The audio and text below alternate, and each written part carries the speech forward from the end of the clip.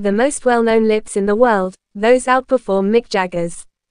One of the Rocky Horror Show's stars who was born in Northern Ireland has been sharing her memories of the production 50 years after it had its stage premiere in London.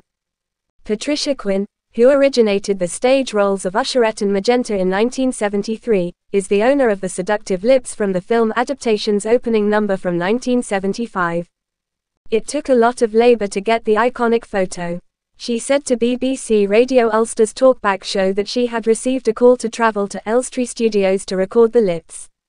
Cult classic status did not come easily or quickly. Nobody wanted the movie, which was a complete sleeper. They had no idea how to market it, Patricia claimed. A boy formerly worked at 20th Century.